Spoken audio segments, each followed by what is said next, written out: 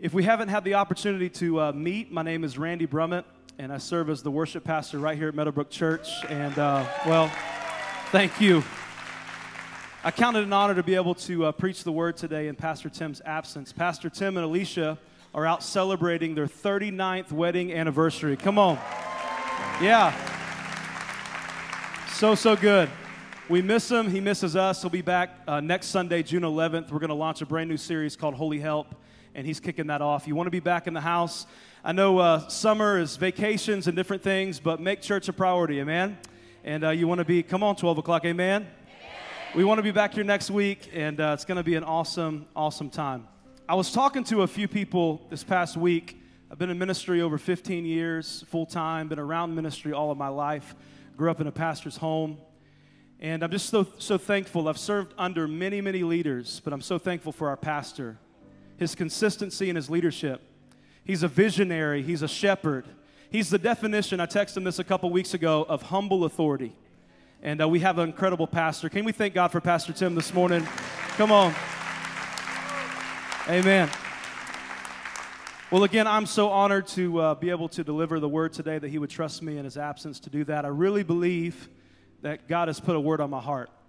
And you're not here by accident today. This is the prayer that I've been praying all day. Not that you'd hear a fancy sermon or fancy words, but you would walk out knowing that you've been in God's presence today. And his presence makes all the difference. He's already here, but I just want to ask for his blessing on our time together as we open up the word. Let's pray together. God, we thank you that where your spirit is, there's freedom, there's liberty. Thank you for that powerful time of worship and opportunities to pray over healing. And thank you that you are here. But as we open up your word today, we know that you instruct, you correct, you encourage. And so help us, God, to hear from you. Your word does not return void. And so we pray that you would speak in Jesus' mighty name. And everybody said, Amen. Well, it was a few weeks ago, my family and I were at SeaWorld riding a bunch of roller coasters. Any roller coaster families in the room? Come on, wave at me. Come on, 12 o'clock. I'm kind of in between. My kids, my oldest, Naya and Jonah, they are infatuated and addicted to roller coasters. I'm getting a little older, so my back hurts sometimes, so, you know, it just depends on the day. But a couple weeks ago, we were riding this ride at SeaWorld called Manta. Anybody ever rode that ride? Yeah, they should pay you to ride it, not the opposite. It's another level. But my kids were like, hey, listen, Dad, you've got to ride this ride. And I said, okay. He twisted my arm. Let's do it. So we go on this ride, Manta. It's not your traditional roller coaster, if there is something called a traditional roller coaster. But you sit down in the seat, you've got the arm that comes over the seat belt, and then you are elevated, pretty much hanging like Superman the entire time. It's horrible. You've rode it. I see you, brother. Yes, you know. And so I was excited but nervous, and I started praying a prayer like this. God, you know that I want to get to heaven, but not today. Okay? So I'm just asking you, if you would just keep this seatbelt on me. And I began to confess any sins that I did know and didn't know about, past, present, and future. And but it was an awesome time. I got off the ride with the kids, and they're like, wasn't it worth it? It was an incredible time. Wasn't it worth it, Dad? And I said, it's worth it. Let's ride it again. And that's why my back hurts this morning, but, you know, we'll get through it. But it was an awesome time, and I had to realize no matter if it was fearful or not, the ups and downs, it was absolutely worth it. And I want to speak to you just for a few moments on the subject of, is it worth it? Is it worth it? The seasons that you're in right now, the things that you're facing, is it worth it? There's an incredible story found in the book of John chapter 11 and John chapter 12, and it goes like this. There was a man named Lazarus. He was very, very sick, and he actually died. And he had two sisters, Mary and Martha. They were grieving the loss of their brother for 2 days at this point. So Martha decided to write a letter and send it over to Jesus. Well, Jesus was in a different village. So the message got to Jesus, but he actually waited 2 days to respond and head towards Lazarus. So the fourth day, we see that Jesus is heading that way. Martha hears that he's close to the village. She runs out to meet him, and she makes this statement, Jesus, if you would have been here, my brother would not be dead. What took you so long? Jesus looks at her, let her kind of open up her heart to him in that moment, and he said, hey, Martha, where's your sister Mary? Martha said, hey, Mary's in the house grieving with a bunch of other people. Okay, go get her. I want to talk to her. So Martha in John chapter 11 runs to the house where Mary's at, and says, "Hey, Mary, Jesus wants to see you now." And we see that she immediately ran as fast as she could outside the village to meet Jesus. She falls at his feet and makes the same statement that Martha did a couple moments ago. Said, "Jesus, if you would have been here, my brother would be alive. What took you so long?" Right there in the midst of her pain, right there in the midst of her grief, Jesus just let her open up her heart. And he looked at her and he said, "Hey, take me to your brother. Take me to Lazarus." So we see in John chapter 11, Martha and Mary start to head towards the tomb. Jesus is following them. A crowd is starting to gather outside of the tomb where Lazarus is dead. And we see that Jesus shouted with a loud voice, "Lazarus, come forth." Another translation says, "Lazarus, wake up." Another translation says, "Lazarus, get up now." He called him out of the tomb. You see Lazarus came out fully alive, but still with grave clothes on. It was a miracle that day. What was once dead is now alive. That's John chapter 11. If you go to John chapter 12, you see that a party's about to happen. All the village is worried about is honoring Lazarus. They're excited about it. There's invitations going out. They get to the home. Martha's cooking in the kitchen. Come on, if you got a gathering, you got to have some food. Come on, wave at me. Martha's in the kitchen. You've got Lazarus there, you've got Jesus there, you've got Mary there, and the house is getting filled with people. Mary in John chapter 12 is not interested in socializing.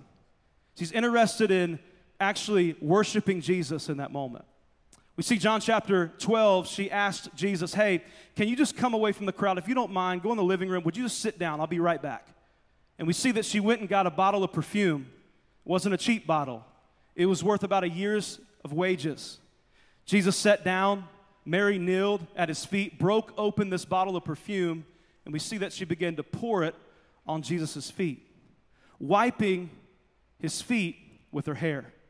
It was the only reasonable response in that moment was worship. The fragrance started to fill the room. They're not smelling the food in the kitchen anymore. They're smelling the perfume, the fragrance. People started to mock it. They gave their own opinions about it. But Jesus paused and said, "Don't call this waste. What you call waste, I call worship. Leave this woman alone. She's blessing me in this moment. What you call waste, I call worship." And Jesus was blessed in John chapter 12 by Mary's act. You see, in order for us to really grab a hold of this passage of Scripture found in John chapter 11 and John chapter 12, we have to first define this. What is worship?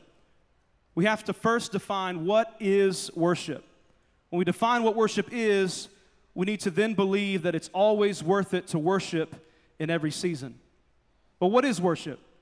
The word worship comes from an Old English word, worthship, and it literally means to give something worth. Another definition says to regard with great or extravagant respect, to give honor or to give devotion to. You see, worship is an active expression of our love towards God. Worship is visible by our life and not only by the words that we speak.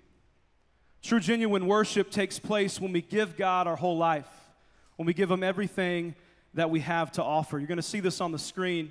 Worship is pulling our affections off of our idols, off of our distractions, and putting them on God. Every distraction that has your attention, it's pulling that away and putting it back on God.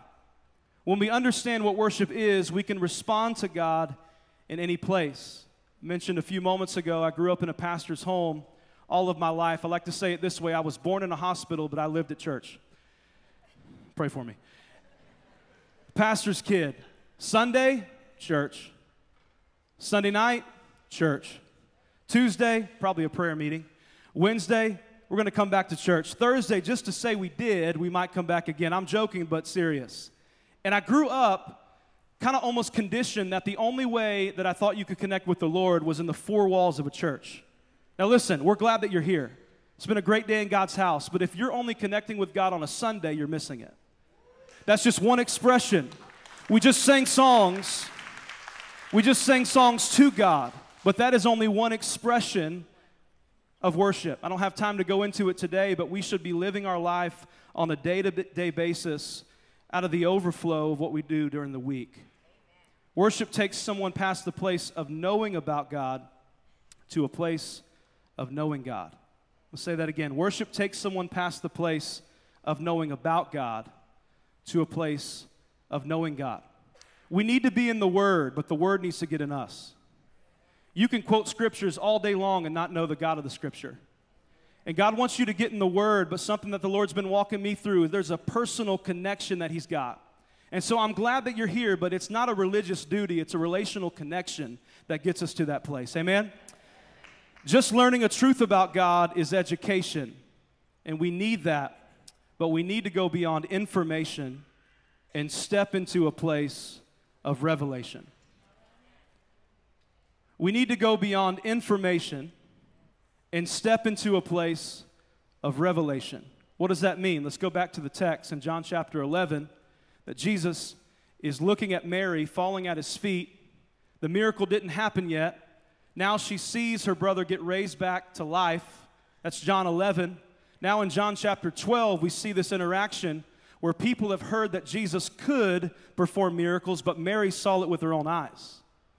People in the room didn't understand it because they heard, I think that he might have raised this man back to life. I'm seeing him in the house. I think he did. Jesus said, oh no, or sorry, Mary said, no. I saw Jesus do it with my own eyes. And whatever you see causes you to respond to it. The more that you see what Jesus can do, it causes you to respond with a lifestyle of worship. And we see this happening in John chapter 12, where Mary couldn't help but respond to him because she went beyond information of what Jesus could do to revelation of what she saw him do. Practically speaking for us today, worship must go beyond a weekly service. Our worship must be lived out before it ever starts to mean anything. So this afternoon, I want us to pull out a couple different things from our text, John 11 and John 12, and this is my goal for this morning, to help us understand how can worship be lived out in every season of your life. Is it really worth it? The seasons that you're walking through, the seasons that I'm in right now as well, is it worth it to trust God? Number one, and you'll see this on the screen, the delay was not a denial. The delay was not a denial. Let's go back to our text in John chapter 11, verses 5 through 6. It says, so although Jesus loved Martha, he loved Mary, and he loved Lazarus, he stayed where he was for the next 2 days. Verse 7, finally he said to his disciples, let's go back to Judea. Can you imagine, just put yourself in the story and imagine what Mary and Martha are feeling in that moment. Our brother's dead. We're sending you a message, and now you're going to wait 2 more days to even show up. It doesn't make sense. But the delay was not a denial. Jesus knew exactly what they needed. You see, there was deep pain within these 2 sisters, everyone connected to Lazarus. Jesus even called Lazarus a good friend. He loved him dearly. He was hurting too. There was deep pain connected, but both still trusted, even in the midst of grief. There's a few things that are important to see here in our text. God doesn't ask you and I to not have emotions. He's not thrown off by your questions. The seasons that you're in right now, he knows exactly what you're walking through. And we see this happening in John chapter 11. Go with me. So Martha made a statement, hey, Jesus, if you would have been here, my brother wouldn't have died. Mary said the same thing. She actually kneeled before him in grief and in pain. Jesus didn't interrupt her. He let her talk in that moment, showing that right in the midst of your pain, Mary, I'm here. You see, he wants us to bring all of the things that we're struggling with to him so he can help us process the right way. You know, oftentimes the reason why we go to isolation or go to other people is because we don't realize that Jesus can fulfill the need that we have. And I want to encourage you today, some of you in this room, you're going through some things, and I don't want to diminish that, but I want to encourage you today to know that the Lord is for you and he's not against you. And you can process that pain with Jesus. He created you. Word of God says in Jeremiah 29:11, for I know the plans that I have for you, plans to prosper you and not to harm you. He wants you to walk with him, with your pain, to approach him with the grief, with the frustrations, with the concerns. Worship reminds us to trust God even when we can't trace the next step. to trust God even when we can't trace the next step. Another item that we see in John chapter 11 is that Jesus waited for Mary and Martha before going to resurrect Lazarus. I love this. Let's look at John chapter 11, verse 30. It's going to be on the screen. Jesus had stayed outside the village at the place where Martha met him. Jesus was waiting on Mary and Martha before going to Lazarus. Think about this. Jesus, full of all power, 100% man and 100% God. In that moment, he didn't have to wait to get in front of Lazarus. He could have spoken from the outside village, just a whisper. Lazarus, get up. And immediately Lazarus would have walked out of that tomb. He could have walked directly to his tomb and shouted with nobody around. But why did he wait for Mary and Martha? He wanted to show them that it wasn't about him showing off his power. Look what I can do. No, I'm with you right in the midst of pain. This was more than Jesus just showing off. It's a reminder that Jesus really, really cares. Hear me this afternoon. He really, really cares about your pain. He really, really cares about the things that you and I are walking through, and he will wait with us right in the midst of that season. Some of you today, you haven't been processing with the Lord. You've been processing in your own intellect. You've been kind of walking through the season by yourself, isolated. Hear the word of the Lord today. He loves you. He's for you. He's not against you. And so the things that we're walking through, we need to be okay to process it with him. It was a reminder in John chapter 11 that Jesus really, really cares about our pain. John chapter 11, verse 35, you even see that Jesus responded by weeping with them. I mentioned earlier that Lazarus and Jesus were friends, but can you imagine Jesus seeing his two sisters broken, in grief and in pain? Jesus wept with them as a reminder that he wanted to walk with them through it all. I was praying this week, and I just felt this in my heart. Some of you are walking through some things, as I mentioned a couple moments ago. You've been asking questions like, God, where are you? Where's the breakthrough? Where's the miracle? How long am I going to be in this season? How long am I going to deal with these things? And I want to encourage your heart with the book of Hebrews chapter 13, verse 5 in the NIV. And it says, never will I leave you. Never will I forsake you. Hebrews chapter 13, verse 5. Let's read it again. Never will I leave you, and never will I forsake you. Our pastor, Pastor Tim, says this often. You are never alone, and you are never, come on, say it again. You are never alone, and you're never without help. You're not alone, church. You're not alone. You can be in a big crowd and feel alone. But I want to speak to your heart today. The Lord knows exactly where you're at. He knew that you were going to be here today, Sunday, June 4th, first Sunday of this month. And he knows exactly what you're walking through, and he loves you unconditionally. Look at the screen today. I want us to declare this just as a personal statement and personalize it together. Can we read it on the screen, church? I am never alone, and I am never without help. Come on, say it again. I am never alone, and I am never without help. One more time. I am never alone, and I'm never without help. Believe that, church. So the delays that we see in our life, not having the answers, the hard seasons that you find yourself in right now, the very thing that comes to mind right now that you're walking through, you are not alone. It is not God's denial. You might feel like that he's late. You might feel like, God, when are you going to show up? When are you going to help me deal with this financial difficulty or whatever you're looking at in the natural? Hear God today. It's not a denial. It might feel like a delay, but he is on time. You and I just have to trust the process because he is with us every single step. If you believe it, say amen. Amen. So the delay was not a denial. Number two, if you're taking notes, Mary and Martha, they worshiped while they waited. They worshiped while they wait. Sometimes we wait and we're frustrated, right? Am I the only one?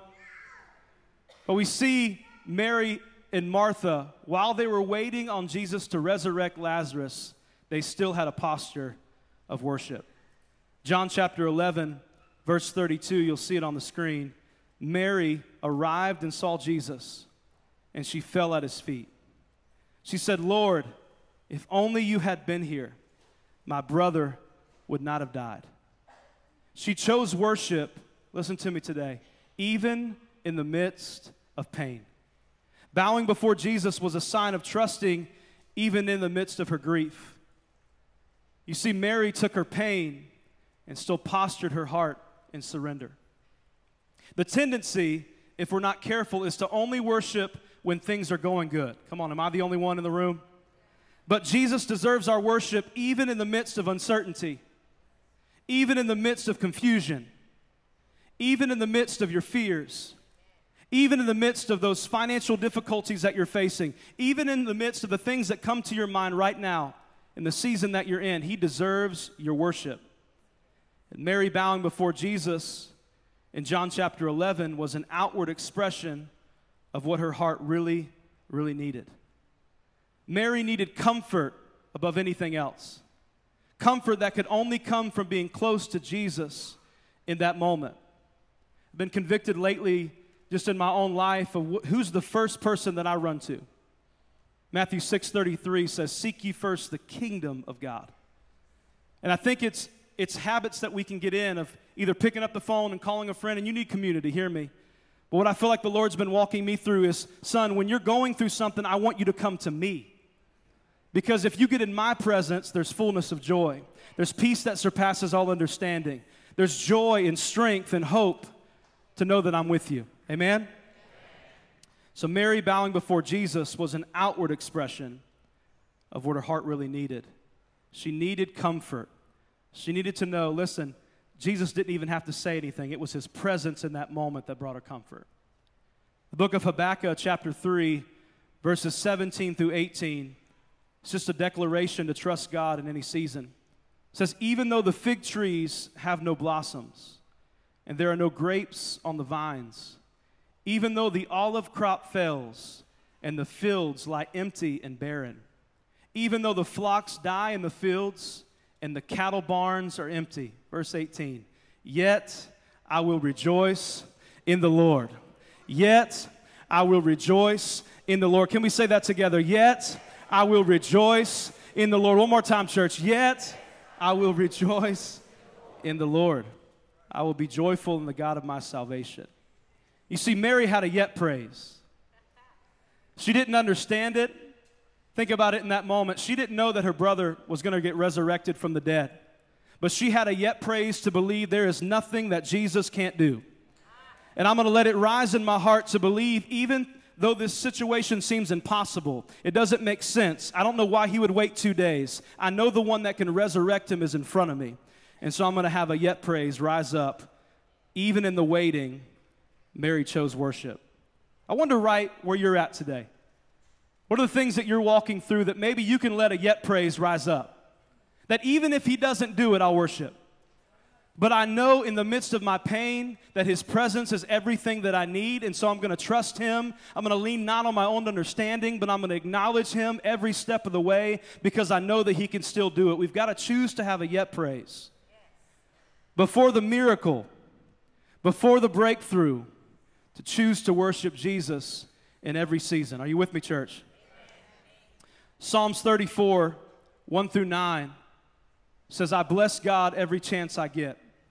My lungs expand with his praise. I live and breathe God. If things aren't going well, hear this and be happy. Join me in spreading the news. Together, let's get the word out." Verse 4, "God met me more than halfway, and he freed me from my anxious fears. Look at him. Give him your warmest smile. Never hide your feelings from him. See, when I was desperate, I called out, and God got me out of a tight spot. God's angel sets up a circle of protection around us while we pray." Verse 8, I love this. "Open up your mouth and taste. Open up your eyes and see how good God is. For blessed are you who run to him. Worship God if you want the best. For worship opens doors to all of his goodness." Do you believe that, church? Come on. That's worshiping while you wait. That's saying, I don't have the answer yet, but I know who's got it, and it's Jesus. You see, it's so easy to just worship when we need an answer, but here's a question for you today. Sometimes if we're not careful, once we get through the tight spot, we'll forget to go to him. What happens when you get the breakthrough? We prayed for healing today. What happens when he heals your body? We see in John chapter 12 that even though Mary saw Lazarus get raised from the dead, before she was struggling with the fact of can he do it, but in John chapter 12, even though she got the answer, she still worshiped. We can forget to keep going to Jesus with a posture of worship once he does what he said he would do. We see the same response from Mary, but this time from a place of thankfulness and gratitude in John 12. John 11, struggling. I don't have the answer. John 12, I've got the answer, but I'm still going to trust. Let's go back to John chapter 12, verse 3. Then Mary took a 12-ounce jar of expensive perfume, made from the essence of nard, and she anointed Jesus' feet with it, wiping his feet with her hair. And the house was filled with the fragrance.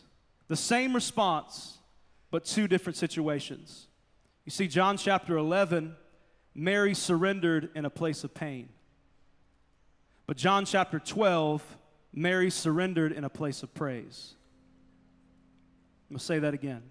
John chapter 11, I don't have the answer. I don't know if he's going to do it. Surrendered in a place of pain. John 12, I saw him do it, but now I'm still surrendered, but this time in a place of praise. Because of her choice to worship, even after the answer came, something in the atmosphere changed in John chapter 12. And people, even though they didn't understand it, they were changed by it. Let's go back to our last scripture, John chapter 12, verse 3. The house was filled with the fragrance. The house was filled with the fragrance. You see, people were blessed by Mary's worship. The atmosphere around her changed because of her willingness to offer, listen to me, pure worship to Jesus. Didn't make sense to other people, but it made sense to Mary. There are people around you, church, in your job, your family, your friends, and they're watching how you and I handle the things that come our way.